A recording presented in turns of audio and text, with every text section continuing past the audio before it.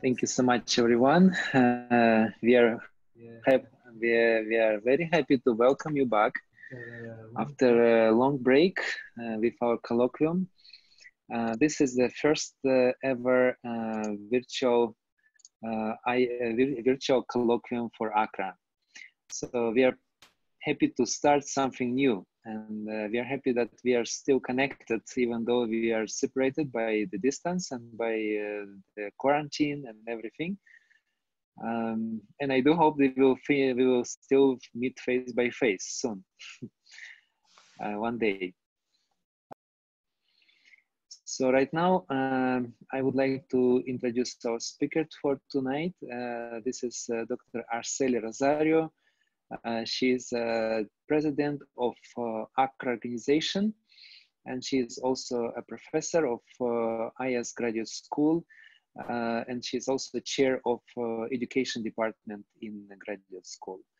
So I am very proud to introduce her as today's speaker. I would like to now give all our attention to by the way, I wanted to share some pictures with you of some AQRA activities. As you see here, some previous AQRA conferences. We can have some shots of AQRA activities worldwide. This is last worldwide conference on qualitative research in Portugal. Yes, this is also from there. We have some local trainings as well. This is in IS. We have trainings throughout the Philippines in different places. And this is last AQRA conference in Cebu. I think some of you were there. All right, so now I pass on my chair to Dr. Arceli.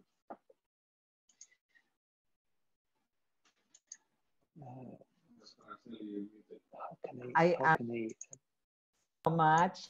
I would like you to stop sharing your screen so I can share my screen.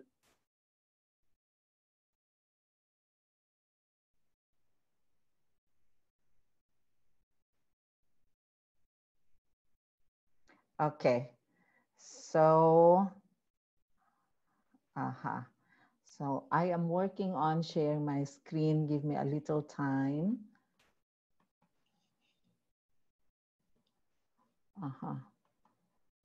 Okay, I will now share my screen.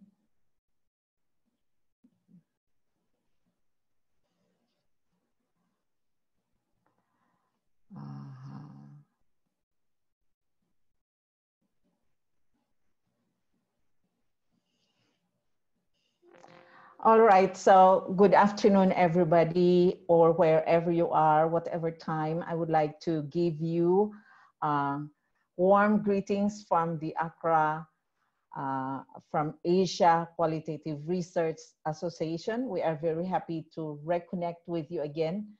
You can imagine our, I would say, disappointment when we decided to postpone the 5th AQRA International Conference, but now we are very excited that in spite of the COVID crisis, we are able to come together and continue our learning. It is important for AQRA to stay committed to its mission, and that is to empower qualitative researchers. And in our recent conversation, Dr. Lomoa, our Chief Financial Officer, got very excited as we were talking about the COVID situation, and he said, wow, this is a phenomenon for research.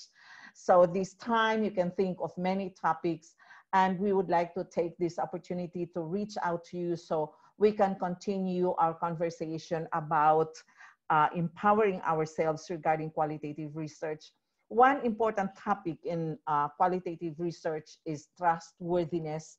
If you remember, our theme for the 5th AQRA International Conference is rigor in qualitative research. Now, you may ask me, why is it that our theme is rigor in qualitative research, but why am I using the term trustworthiness? I'm going to explain that in a short while. So the overview of our presentation is this. It will look like this. First, very quickly, we will talk about the issues in qualitative research, and then what are the similarities or maybe differences between the terms rigor and trustworthiness. And then we go direct to the main topic, which is establishing trustworthiness in qualitative research. And we are going to use the framework of Lincoln and Goba 1985-1989, which are, they proposed that one way to ensure trustworthiness is by addressing 4 elements, and these are credibility, transferability, how to dependability, and confirmability. And for each element, we are going to discuss what it is and then how to establish or address it, okay?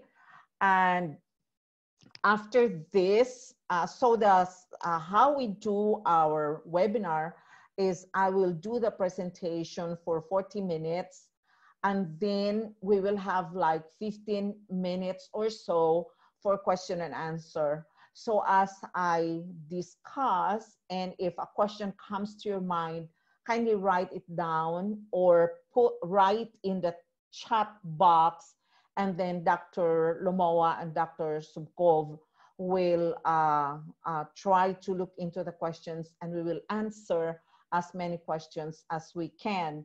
And for questions that we cannot answer, if you can send to us through email to acrapresident@ayas.edu, acrapresident@ayas.edu, we'll try our best to address your question. Okay, so now here we are, issues in qualitative research. I think some of us are aware, especially for those of us coming in the Asian region, that there is lack of acceptance of qualitative research in academic circles. In fact, there are universities that do not allow students to do a qualitative dissertation. And the reason for that is because they say qualitative research lacks rigor. What do we mean by rigor? Rigor refers to forms of standardization or quality. So that's the argument why some scholars do not accept qualitative research. And they say also that qualitative research is unscientific. Maybe some of you have heard or personally experienced, you know, this kind of, shall we say, criticism against qualitative research. That's why we have scholars, you know, have tried to come up with like frameworks, how to evaluate the criteria. I mean, what criteria can we use to evaluate qualitative research? There have been several proposals. One is that qualitative research be evaluated using the quantitative criteria, which are validity, reliability, and generalizability. I have read some qualitative works which use these terms, like they explain how in their paper they address validity, reliability, and generalizability. So this is one school of thought. The other school of thought is that we cannot use quantitative criteria to evaluate qualitative research. The reason for that is these two approaches, research approaches, are based on different philosophical paradigms, different methodological approaches, and hence it is difficult to like put a fit of this criteria, you know, like you put a mold this mold you use for quantitative research, and then you put this in qualitative research, this kind of criteria do not just fit. So because of these differences in assumptions and many others, the proposal is that we should use a new set of criteria.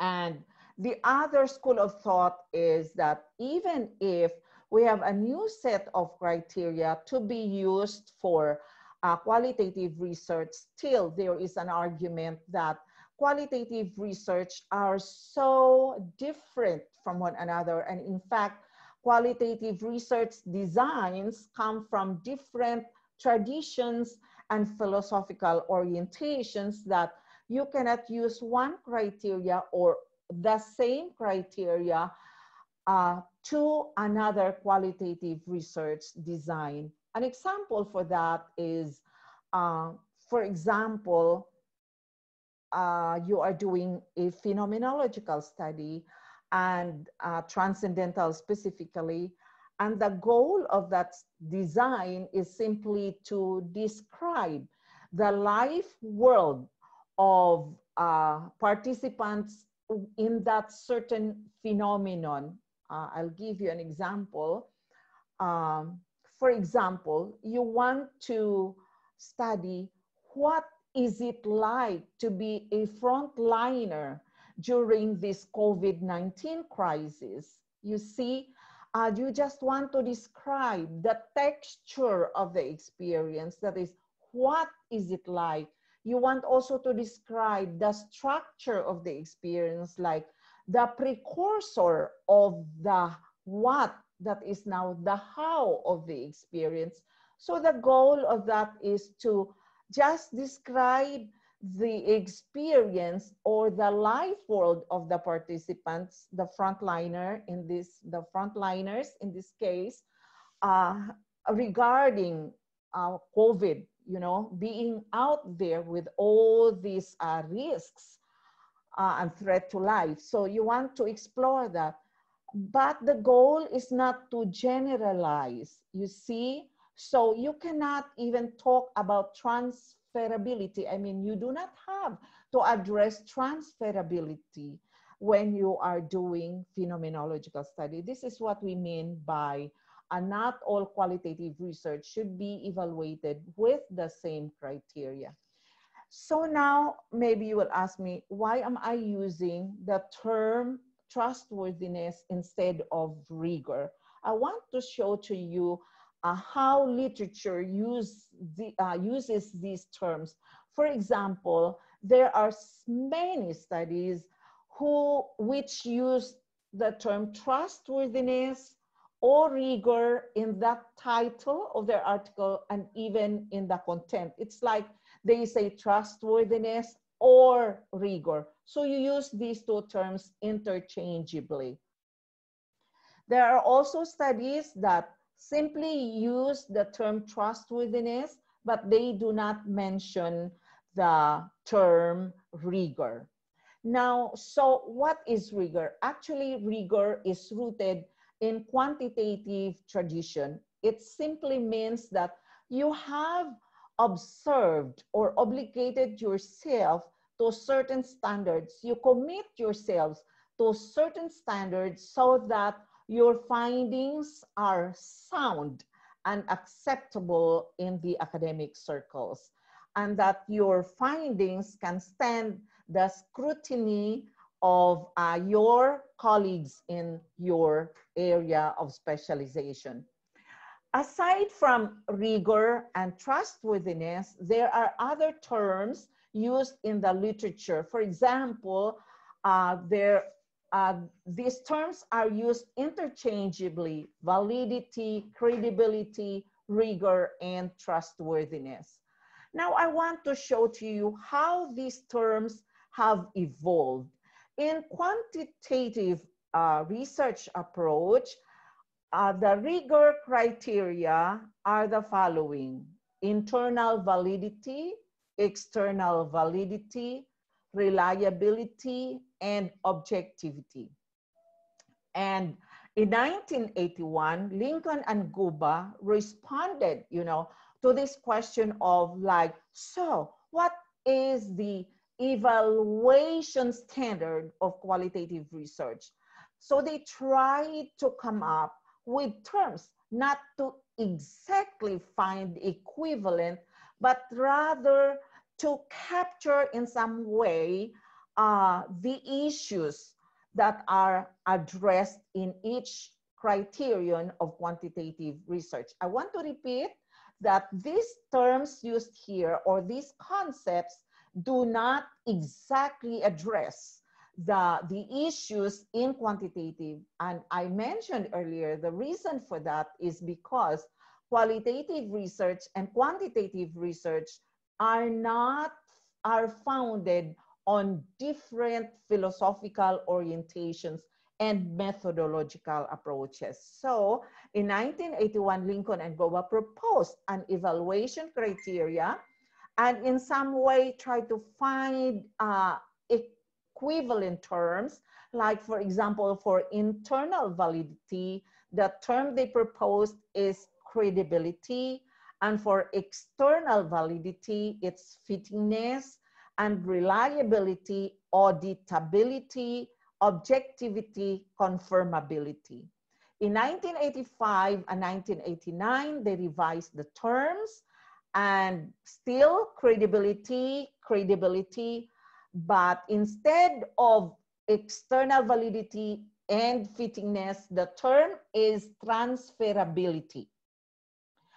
And instead of auditability, the term is dependability, and still confirmability. However, as Sandelowski 1986, I think I have missed to put the source there, that Sandelowski 1986 proposed another set of terms. And for instead of internal validity, the term is truth value, and external validity, it is applicability. By the way, the more common term for external validity is generalizability. So instead of generalizability, it's applicability, and reliability, consistency, and objectivity, it's neutrality. So I want you to look at the rows from the left to the right.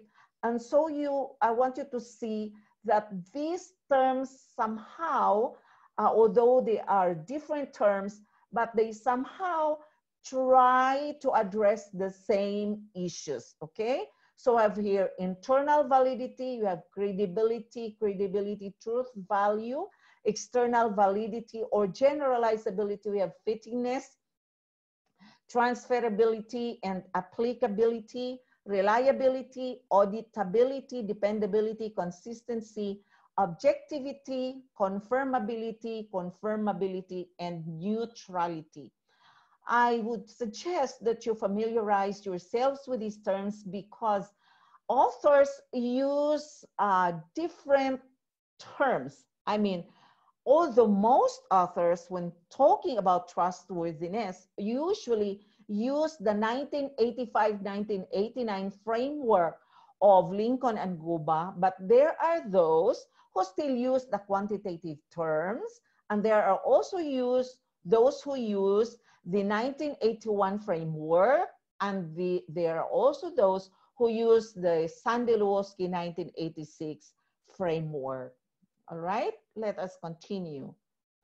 And in this presentation, I am following the framework of Lincoln and Guba 1985 and 1989, and these are credibility, transferability, dependability, and confirmability. For those of you coming from the quantitative research tradition, I would like to repeat that credibility here is an equivalent, although that I use the term with some reservation, credibility equivalent to internal validity, transferability, to generalizability, dependability to reliability, and confirmability to objectivity. All right, so let's begin with credibility. So what is credibility in the qualitative research tradition? So it means that the study measures or tests what is actually intended. So for example, you want to know what is it like to be a frontliner during the COVID-19 crisis. That's what you want to find out. Your study will have credibility if the finding talks about that, the life world, or what is it like to be a frontliner. According to Miriam, the question to ask when trying to address credibility is, how congruent are the findings with reality? So how congruent? Okay, so what is it like to be a frontliner during the COVID-19 crisis?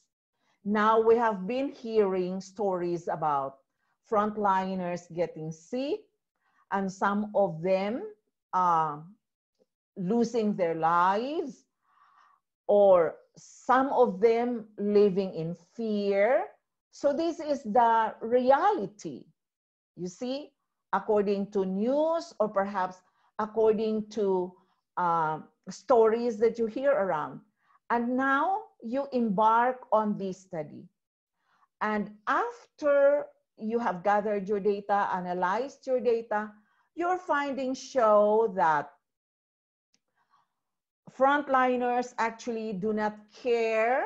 I mean, they are not afraid, and it's like they have like the, okay, whatever comes, whatever happens, let it be, something like that.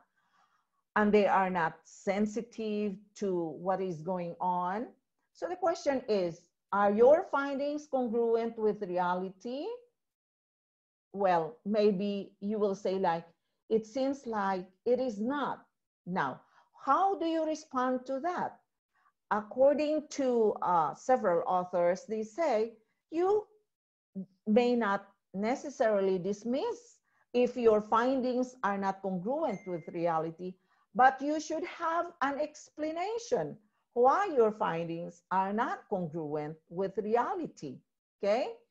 So credibility is ensuring that you are able to capture what is out there, what is the reality like according to the participants, not according to your preconceived ideas.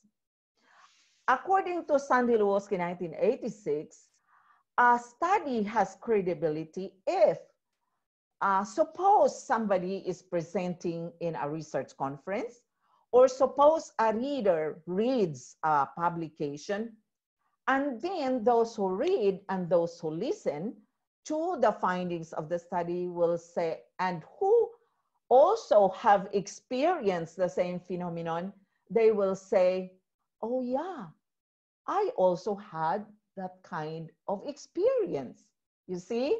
So in that way, if that is the reaction of your readers or of your listeners, it is most likely that your study is credible. But suppose you are studying, shall we say, retirees, and your findings say that retirees are fulfilled and they are excited to live this new phase of life. But then those who read and those who listen, who are retirees, say, that's not quite my experience. In that case, what you can do is to provide, alternative or even theoretical explanations why your findings are not congruent with reality. All right, so that's credibility. There are several strategies that we can do to establish credibility. And among the authors that have really initiated proposing strategies were Lincoln and Guba in their work dated 1985. And here they propose 7: prolonged engagement, persistent observation, triangulation, peer debriefing, negative case analysis, referential adequacy, member checking. You see, these are terms that need to be explained, but our time will not allow that. So I just would like to say that my presentation is an overview on trustworthiness or rigor. This is the theme that we are going to explore in several of our colloquia. This is a colloquia series from this time until our next face-to-face annual conference. So do not worry if some of these terms are not very clear to you, but if we have time, you can ask a question afterward. I would just like to explain triangulation because this is quite common. And I would like to emphasize here that there are several ways to do triangulation.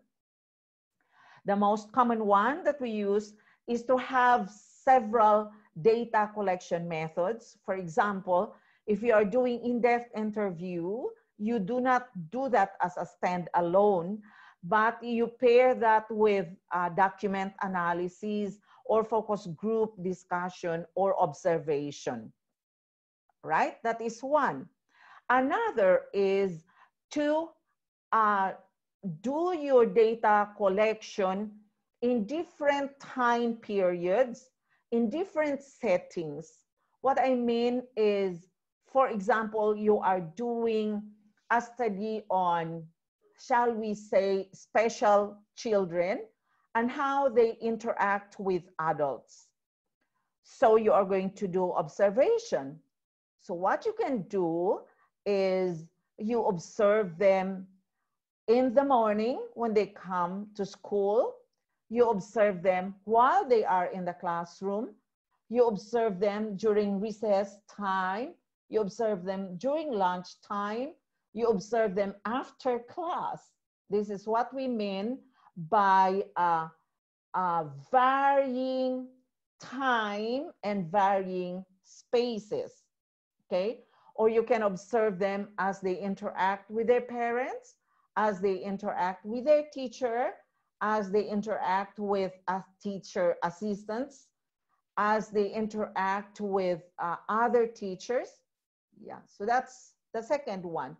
The second one is to have several members in the team that do analysis. But if you are doing qualitative research alone, what you can do is to get a peer, somebody who can do peer review with you, who can check your process and all the steps that you are taking, because you need to discuss with somebody.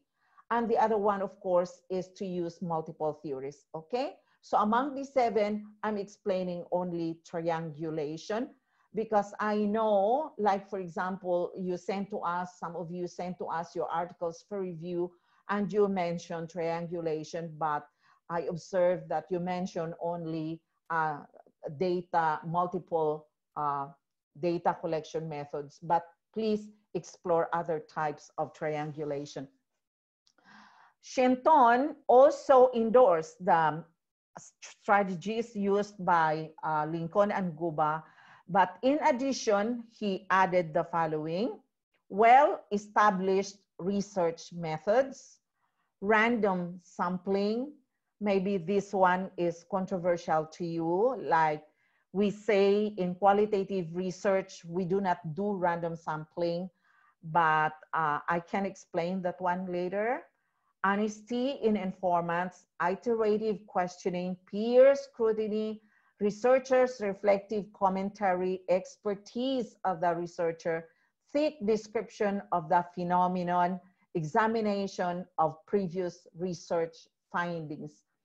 I will explain only one of these, or maybe two, and I would like to talk about random sampling. Now you will say, why should we do random sampling in qualitative research? I want to qualify that by saying we always begin with purposive sampling. And when we say purposive sampling, the way we purposively choose is based on certain selection criteria.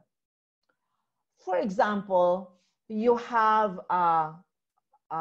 shall we say, you are studying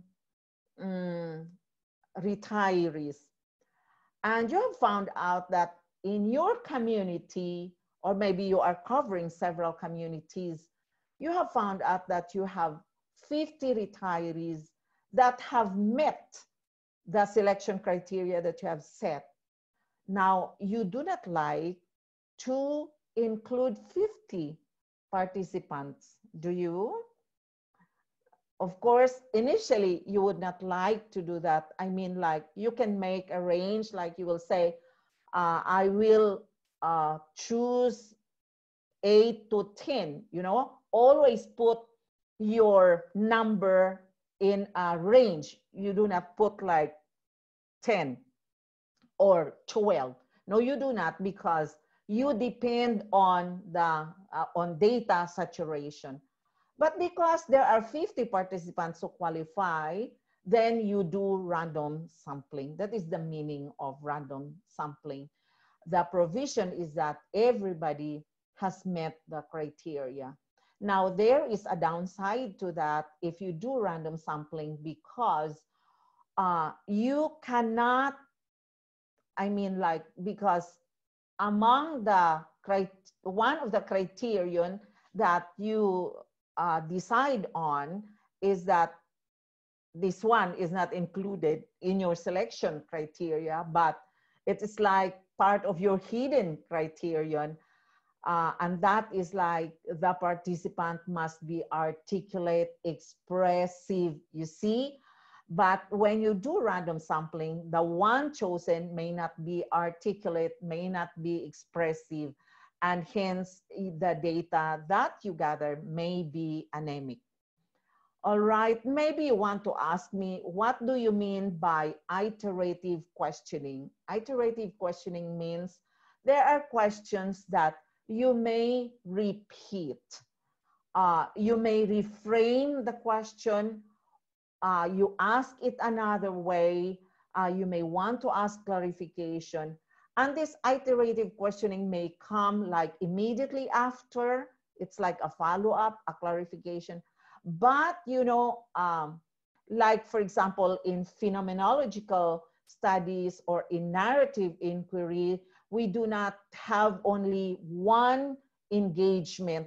I mean, we do not interview the participants only once, but we have a series of interviews. So if you notice that there is something that you want to clarify, something that's not quite clear in the first interview, you can do the iterative questioning, meaning you can ask that same question again, phrased in another way in your next interview. That is what we mean by iterative questioning. Now, I am taking these two strategies here from Karkari 2009, and she mentioned about validity of data generation and validity of interpretation. What we mean by data generation is that we ask ourselves the question, how appropriate is a specific method to answer our research questions and provide explanation? Let me cite, you see, it's very difficult to master one qualitative research design, and more so to master several qualitative research design. And so we have a saying, if what you have is a hammer, everything that you see is a nail. What does that mean? It means that once you fall in love with one research design, it's like every problem that you see, you want to solve using that one qualitative research design that you know. For example, you want to know what are the teaching strategies used by novice teachers. See, what are the teaching strategies used by novice teachers? And how do they implement these teaching strategies in the classroom? But because you have fallen in love with phenomenology, so you say you want to study this problem by using phenomenology. But if you look at the design and your research questions, they are not quite matching. Why? Because phenomenology addresses the question, what is it like?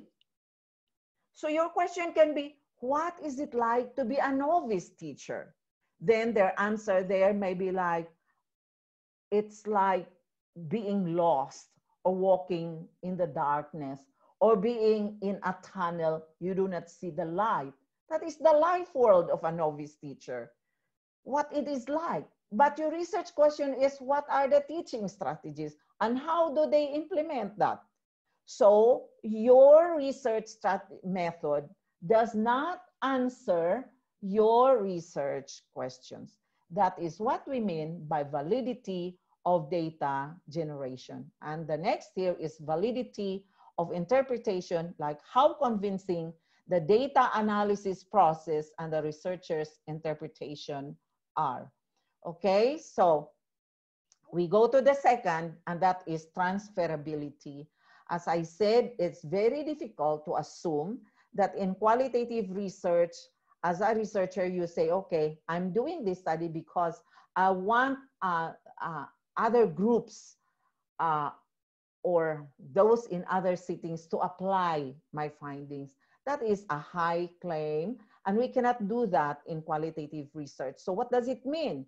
So in qualitative research, transferability to other settings depends on the congruence between the context in which the research was conducted and the context to which the research findings are to be applied. They say here the sending context is where the research was conducted, and the receiving context, that is where the findings will be applied. How congruent are they? Are they the same? Okay. Now, it is the reader or the practitioner who makes that decision whether the sending context and the receiving context are congruent. I'll give you an example. My colleague and I, Dr. Evelyn Obo, conducted a study on the experiences of graduate student mothers. These were graduate students taking their PhDs who had small children, toddlers, elementary school children, and whose husbands were also doing like full-time study. So both the husband and the wife were doing full-time study and the children were small. And our study focused on how did they find compatibility and balance between motherhood and graduate school. And so I presented this study in Rio de Janeiro, and most of the participants there at the time, I think PhD graduate students received a grant from somewhere, and they were able to attend that. So several of them were there. So when I presented my study, it's like they got so excited, but the question they raised after my presentation was, your study is too good to be true. It's not true. It's not true to us. And so I said, so why? What are your experiences? And they said, for us, it's very stressful. It's difficult for us to finish our studies. We were commuting, you know, our husbands were also working in another place. Our children were, you know, studying, and we did not have house help. And we experienced like, we got sick, and we had marital difficulties. And so I said, let me go back to my slide where I describe my research setting. And so I described my research setting. And of course, my research setting was IAS. And so I described that we were in a compound, and we had apartments inside, and our students did not have to commute. And the seminary and the graduate school, usually these wives were in the graduate school and the husbands were in the seminary. The schools were very close to each other. The apartment also close. And we had a church, and we had a community. We had prayer groups. We had exercise groups. We had potlucks and everything. And we had professors here who also lived on campus. And so when when we reviewed the research setting, you know what they said? They said like, so that's why. So you see, the reader and the practitioner will judge, okay, this setting is different from my setting, hence the findings are not acceptable to my setting or not transferable to my setting. All right, so what strategies can we use?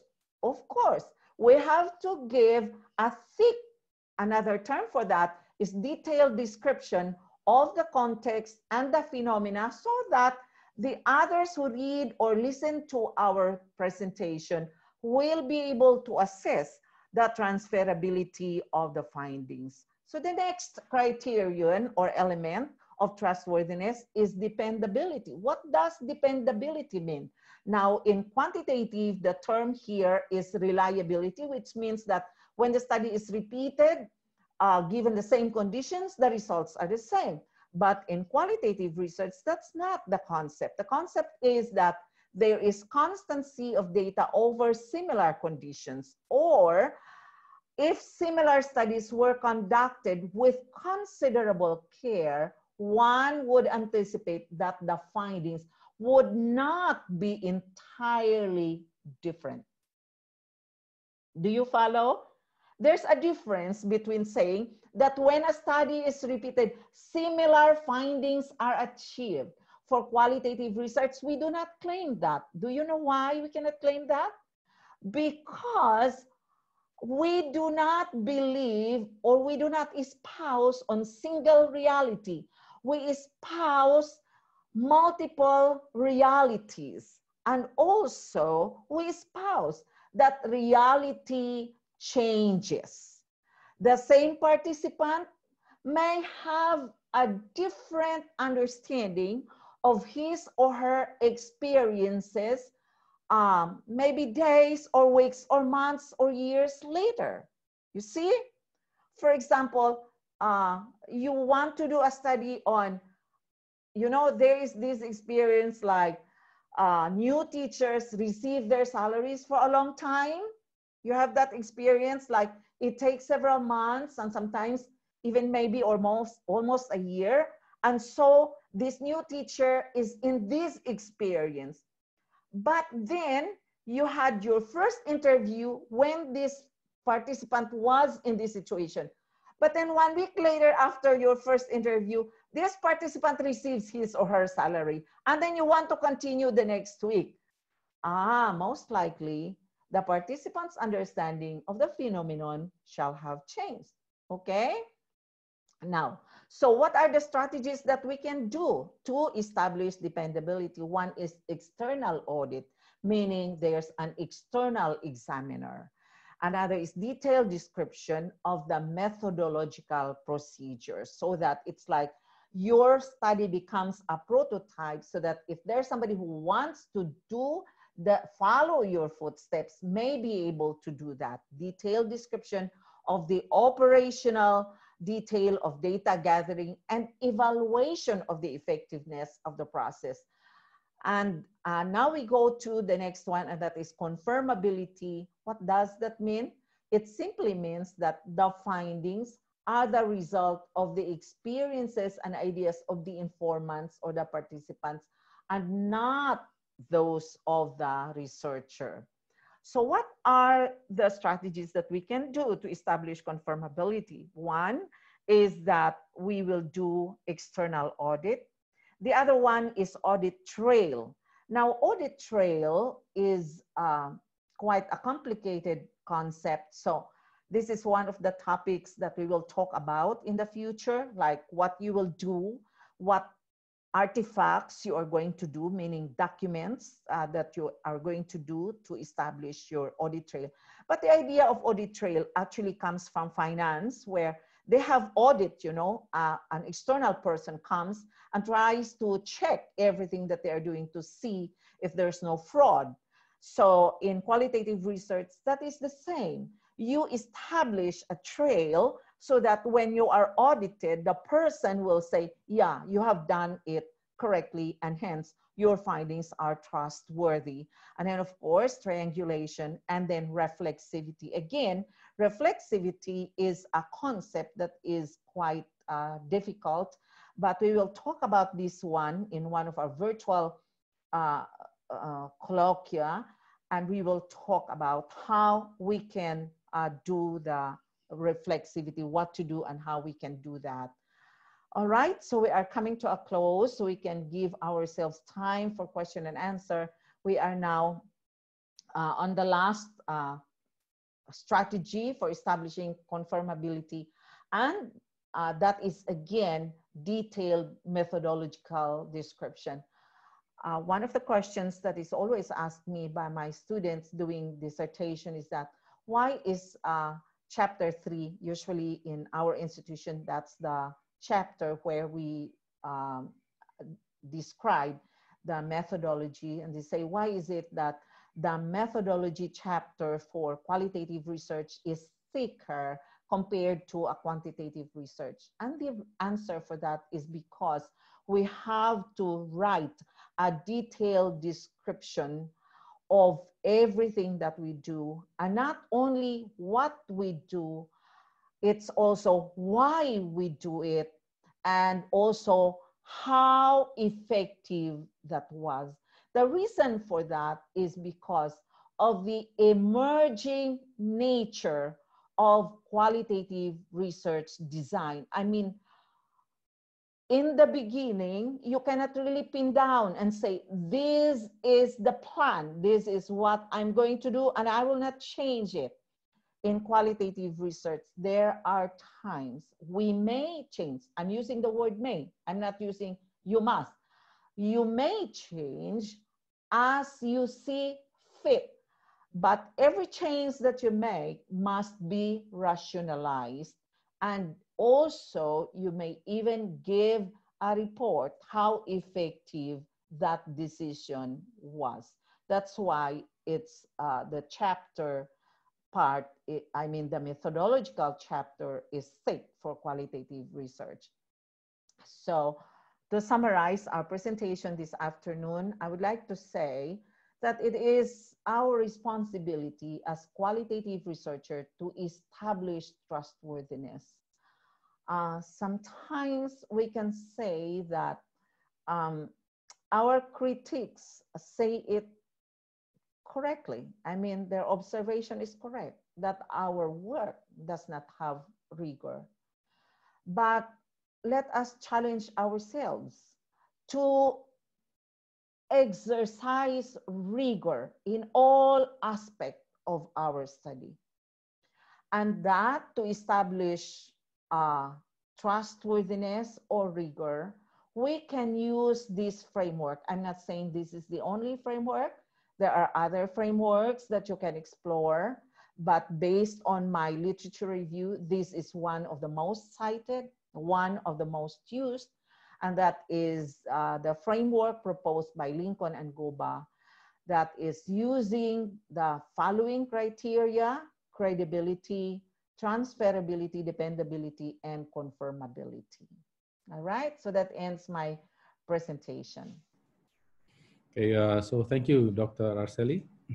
We have many questions here that has been asked through the chat and through the Q&A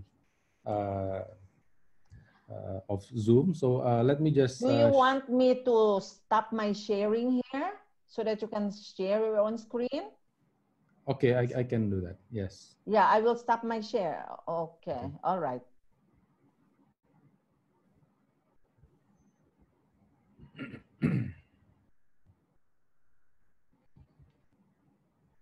Okay, let's just move this first. So Kerwin, Paul, and Muhammad, and many others. Yes, sure. We always share our, okay. Yes, no problem. No problem. Okay, then next, Isabel, Muhammad, and many others also would like to know if we are going to share the recording. For me, there's no problem, but I don't know what you think, Dr. Pavel. And yes, I was going to say that we will prepare the video and upload it to our Facebook group. That's so please follow AQRA Facebook group. You'll see they are posted. So we will post the recorded video, yes. And we also post the presentation, the PowerPoint. Yes, we can send PowerPoint and also certificates to the emails that were sent to us. That's right. That's right. Okay. Okay. Let me turn on my mic. So a question from Leonard. Does it help to vouch the trustworthiness of the qualitative research?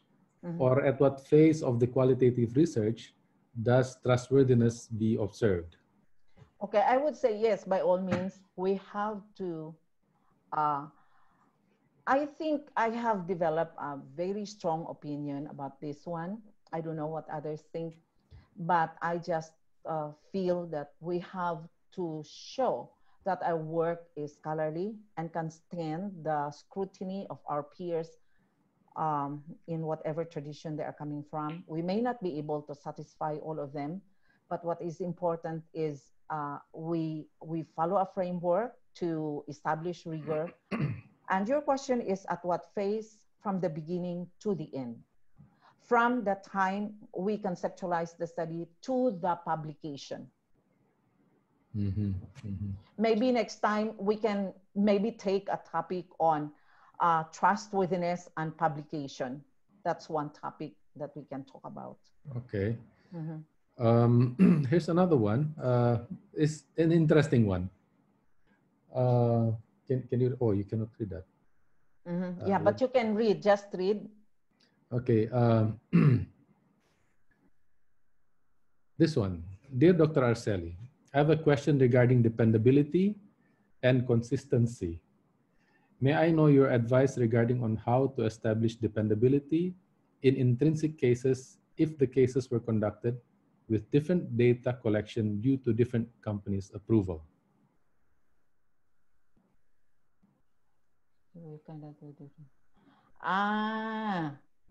I do not really get what is the meaning of this. It can be that, okay, you have a research question, and usually for every research question, we say, okay, research question number 1, I will answer this by my interview data and shall we say observation data. But then, this is how I understand. But then you say, because maybe in one company, you are not allowed to interview, you're only allowed to observe.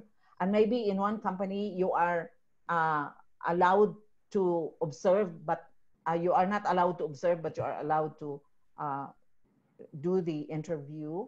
This is how I understand. Is that it? Different data collection due to different company. Yes.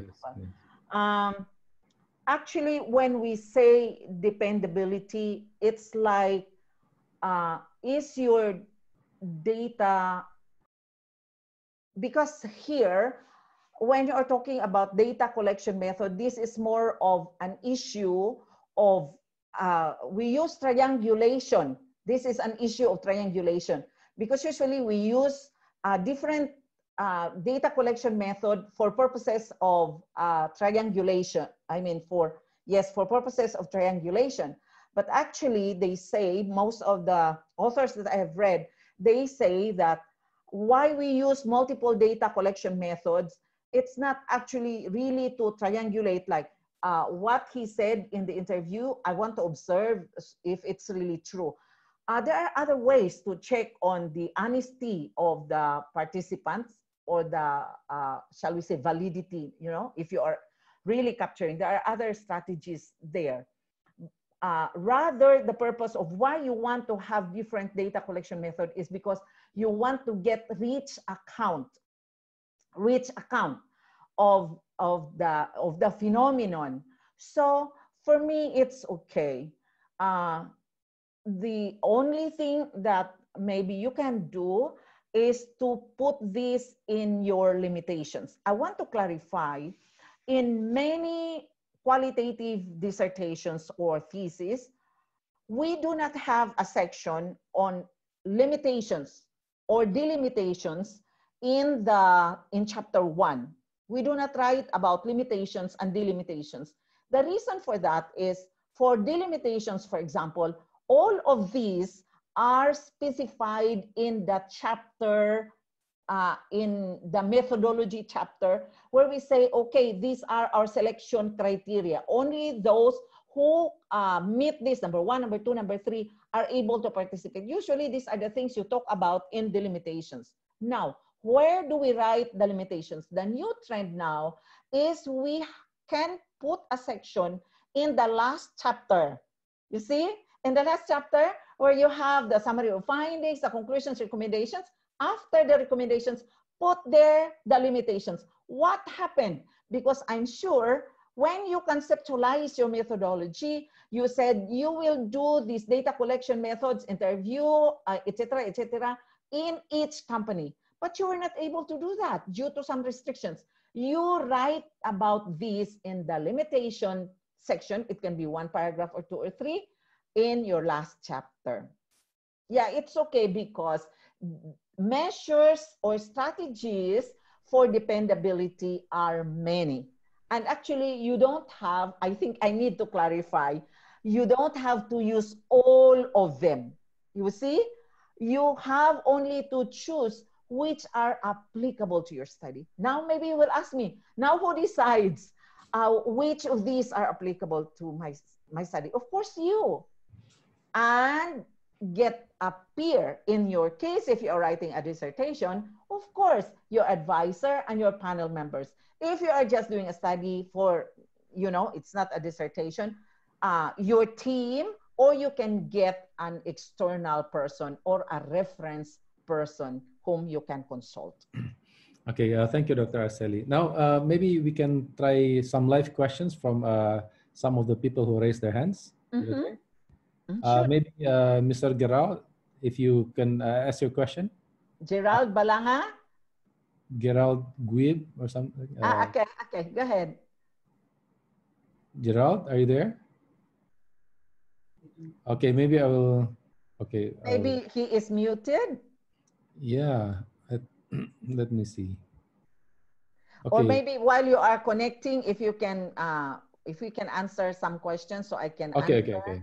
So and you can work with those who want to do live.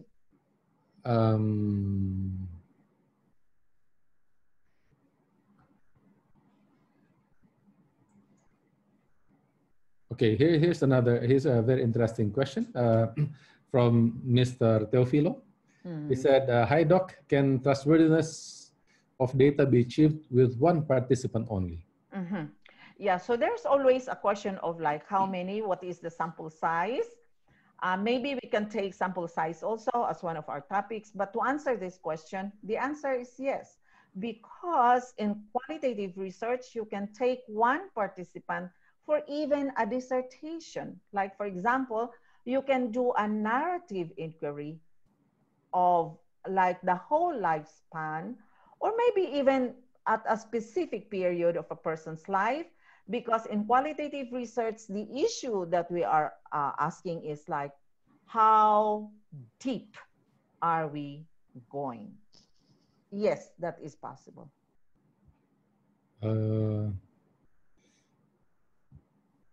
Okay, Mr. Muhammad, maybe you have a, do you have a question to ask, Mr. Muhammad?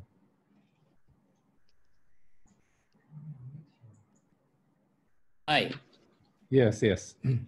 Welcome, Mr. Muhammad. Do you have a question to ask Dr. Arceli? Well, I'm a special educator working with kids with dyslexia. And currently I'm doing my PhD, and my PhD involves phenomenology, IPA analysis, phenomenological interpretative analysis on the lived experiences of the emerging adults with dyslexia in post-secondary institutions. So my question is, basically, I'm planning to use a lot of technological tools to analyze my data. Mm-hmm. So if I do live video interviews, can I use a qualitative research tool like NVivo or MSQDA to analyze the data without doing a transcription? How do you look at that out? Mm-hmm. I haven't tried. Maybe Pavel and David, can you answer this question? Because I have not used NVivo. But what I know with, for example, Atlas T and Hyper Research is the data must be like transcribed. Am I right?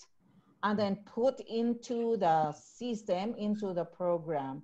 So I think the question is like, it's the video, videotaped interview without transcription. Although, you know, there are softwares now that do transcription. Yes. Like you just put it in and then the program will do the transcription for you.